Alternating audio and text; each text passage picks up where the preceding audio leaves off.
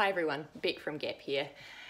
I have taken the opportunity while we're all in this lockdown together to foster for Gap, so I'm pretty excited about it. It's really nice to have a dog in the house. My mate here, who's looking pretty relaxed, this is Kobe. He has a home lined up, but unfortunately with what's going on at the moment, he's ended up with me in foster care for the next few weeks.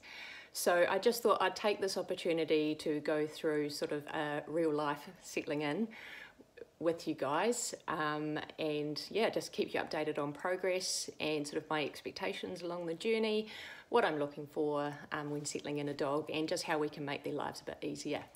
So he's been with me for nearly 48 hours now.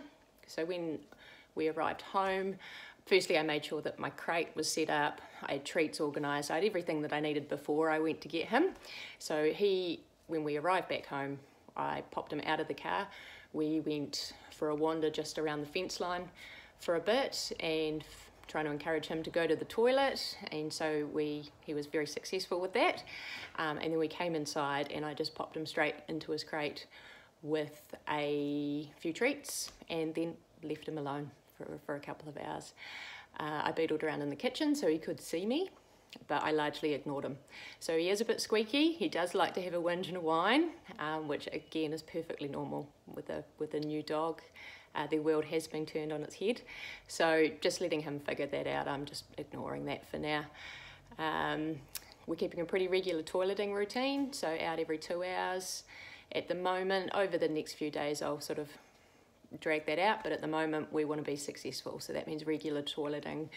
I'm offering treats when he does that. So often when we're settling in a new dog, they won't want to take treats. So the first few times out, he did not want treats from me. He was really interested in the environment, what was going on, and that's fine. I just let that go.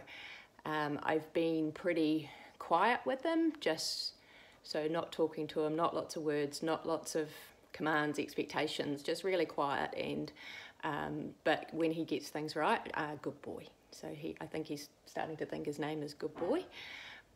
But yeah, keeping those expectations low is really important, as is just managing the dog for the first little while, just so they can figure out which way's up, is probably a nice way to put it.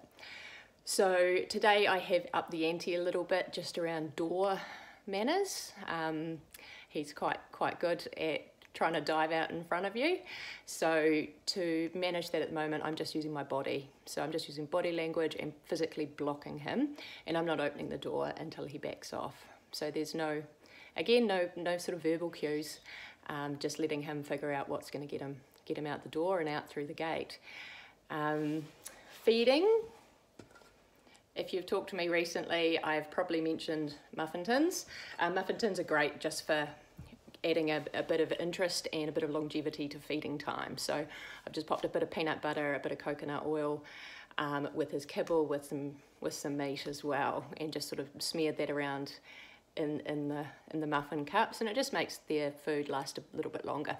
So he has had that for breakfast for the last 2 mornings. Yesterday was in the crate, and this morning was actually out in the carport that I fenced off with some temporary fencing, just so we've got a bit of an area there, as I also have free range chickens, so we just want to keep everyone safe.